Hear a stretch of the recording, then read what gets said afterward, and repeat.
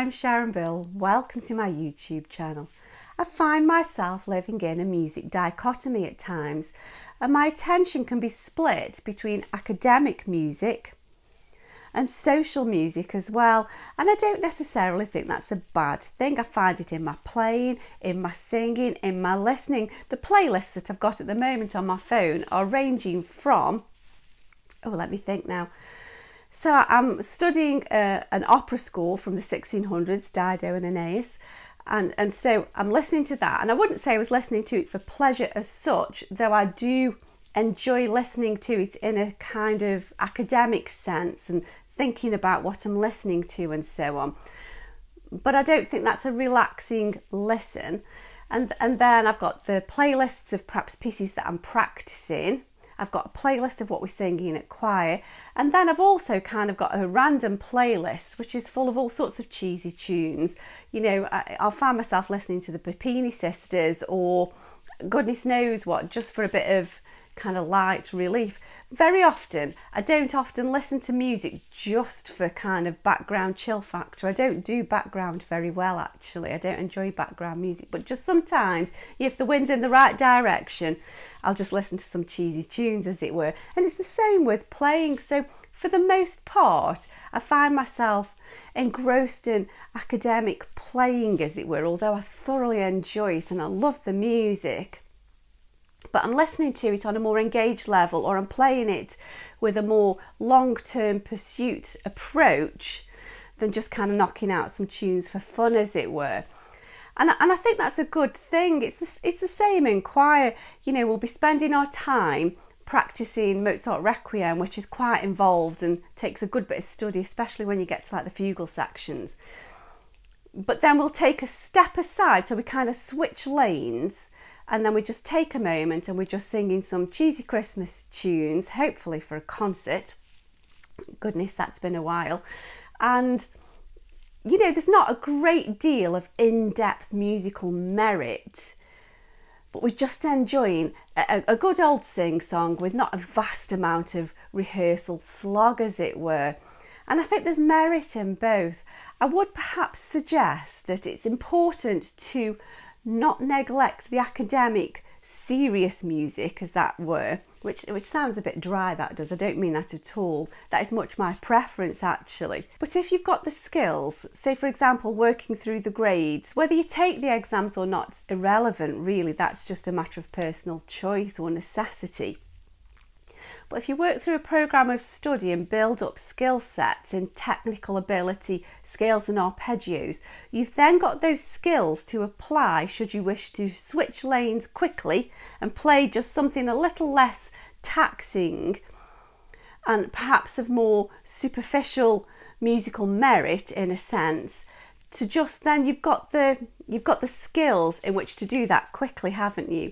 I found myself recently practicing some things that I would never thought to have practiced. So I've been practicing and I've played the Halo computer game theme tune, and then I'm also playing some anime computer theme music from an anime game. I think it's just from a particular character, I don't know, for one of my pupils, because it's good to just switch lanes and take a moment.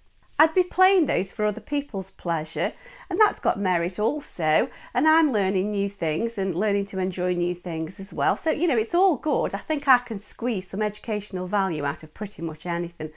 Sometimes it's a good thing just to kind of knock out some tunes and just busk away, really, and there's a skill involved there. But I think it's much easier if you've got those skills in your fingers to then translate it into just any kind of tune you feel like. And it's good to kind of just switch lanes occasionally. I'm thinking particularly perhaps of a case where one of my pupils likes to play old hymn tunes. Well, a couple do actually. But they're quite kind of simple versions that are written on the page. Whereas because they know their scales and arpeggios, they can kind of bolster out the harmonies and do a little bit of improvisation, making those chords fuller to their own taste, as it were. The same if you're playing just kind of a popular tune. If you can just kind of busk out a tune, if you know your scales and arpeggios, you can easily fill in that bass part and create a more rhythmic accompaniment that might be given on the music. I found that definitely with some of the Christmas arrangements. It's like, well, that's a little bit thin on the ground, let's just beef up those harmonies a little bit. It's the same with flute as well. If you want to kind of do a little bit of improvisation, you've got to know your scales and your arpeggios. If you want to go busking, really, rather than just play out a simple melody, if you want to busk around those, you need to know your scales and your arpeggios. And I do think it's a good thing to just switch lane occasionally, and then you get back onto the kind of the main carriageway, as it were, to continue building up your skill set and digging into other things that would perhaps be a little more taxing.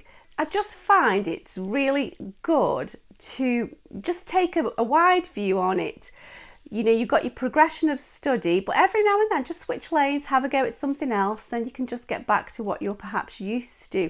And if perhaps it's the other way around for you and you're more accustomed to perhaps playing more socially, which is a great endeavour, it's a value certainly, but sometimes just kind of switch lanes and take a bit more of a technical approach, dig a bit deeper, and then you've got those skills to reinvent something that you would play for fun later. And so you're travelling down this music highway, but sometimes you just want to switch lanes a little bit. And music it's a pursuit. It's something that we work on, we craft, we hone, we practice to do a good job and to build our skill set. But as I said before, music is to be heard, music is to be shared. So let's just take a step to the side sometimes, and let's just play socially as well. If not in an ensemble situation, we all haven't got the opportunity to play with others, but we can certainly play for others, and we can play for others' benefit. Or we can just play for our own benefit and just kind of take a chill and enjoy playing whatever falls under your fingers. Thanks for joining me. See you next time. Bye.